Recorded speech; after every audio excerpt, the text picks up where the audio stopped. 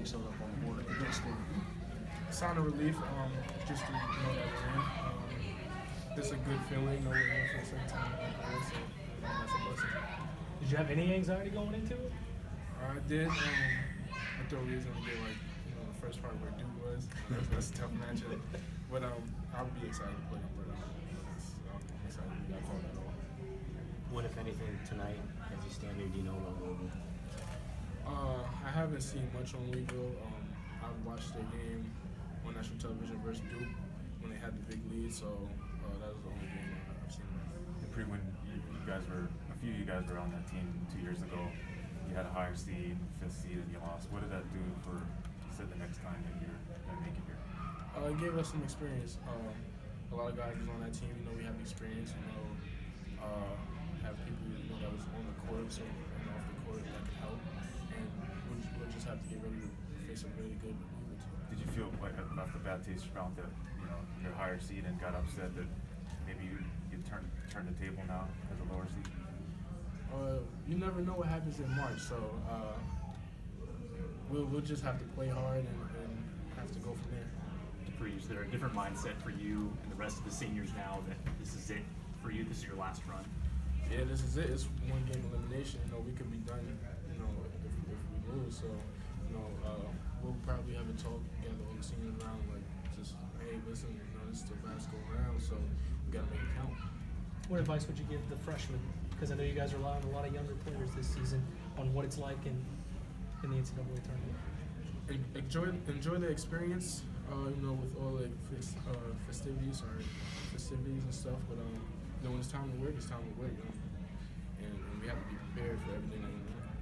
You guys played so well against Purdue and the opposite of that yesterday. How do you feel about the way you guys are playing as heading into the tournament? There's nothing to hang our heads about. We were really gassed yesterday, and I think it showed. But that's not an excuse. We still can control, defense and effort and things like that. But we're playing really good. Amir's playing good. Murph's playing good. Dan's playing good. Gabe's playing good. We're playing solid. And Brock is contributing. Mosh contributing. So I think as long as we all contribute, we'll shock some people. What's the difference between this trip compared to the last one that you guys went on, in your opinion? From Big Ten? No, from the last time you went to the NCAA. We're in a different location, so that might count for something. Ever been to Des Moines? Never. It's my first time. Coach Pitino has history with Louisville. Coached there. His dad coached there. His dad left there under some difficult circumstances. What does that do to this game for you?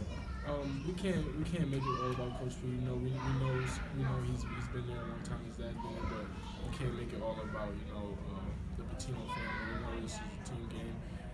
It's going to be really hard for of course we're going to want to get the win for him. So we just got to go out there and play hard. You've been here 4 years, so when 4 years ago did you hear anything about the possibility of playing his dad? All those L's always looming out there. Nah, I never heard about it, but when Big P was there, of course you would want to play him. He's one of the best coaches ever, so you would want to play that league. Do you remember talks that he's had with your team? Of course, he came every summer, came pointing out some stuff to us, especially this year. He's been able to talk to us a lot and give us advice and help us. What did he talk to you about? Just about the similarities between his Louisville team and our team. How we have guards that can get out on the break, how we can get steals, things like that. Never really know offensive things, just all defensive things with him. Last one for Dupree. Did you get a chance to get any tips from him? Yeah, he's showed me some shooting drills and stuff like that. He had Terry Rozier and some other guards do. Feel like it helped a little bit? Yeah, I definitely have to